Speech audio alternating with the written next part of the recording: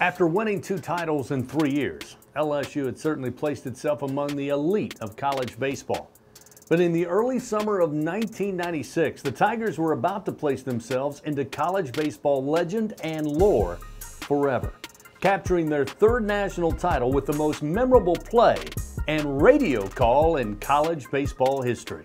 Second baseman Warren Morris launched a 2-out, 2-run homer in the bottom of the 9th inning to lift LSU to a pulsating 9-8 victory over Miami in the 1996 College World Series Final. The blast marked the only time in the 50-year history of the CWS that a team had won the national championship with a homer in the bottom of the 9th. As the ball cleared the fence, Morris raised his arms into the air triumphantly. And upon reaching home plate, he was mobbed by his jubilant teammates and cheered by 24,000 fans who had just witnessed the greatest finish in College World Series annals. The LSU Tigers, for the 3rd time in 6 seasons, were the champions of collegiate baseball.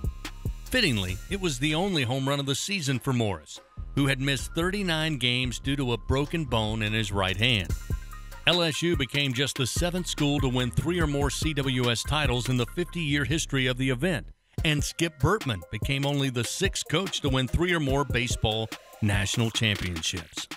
The CWS title capped a long list of achievements for the '96 Tigers, including establishing an SEC record with 131 home runs on the season.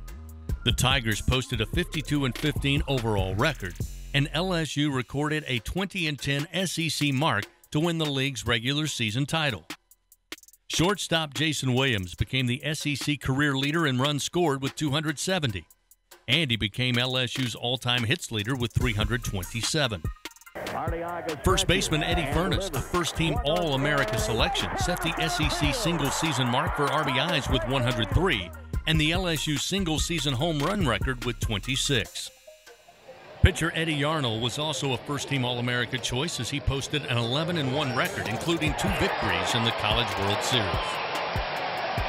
For the 3rd time in 6 seasons, Bertman was named National Coach of the Year, an honor he received from Collegiate Baseball, Baseball America, and the American Baseball Coaches Association.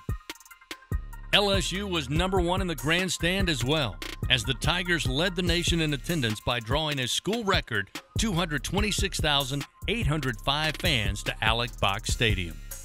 It was a remarkable season, culminated by one of the greatest moments in LSU athletics history, a decisive swing of the bat by Warren Morris, who added his name to the list of Tiger legends.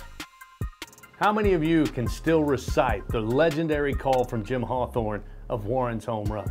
Well, without question, LSU became the benchmark for all of college baseball, which continues to this day. And every year that passes, the 1996 LSU Tiger baseball team's legend continues to grow. Thank you for taking this journey back on the road to Omaha and another college baseball championship presented by LSU Online. Until next time, this is Chris Blair. So long, everybody, and go Tigers.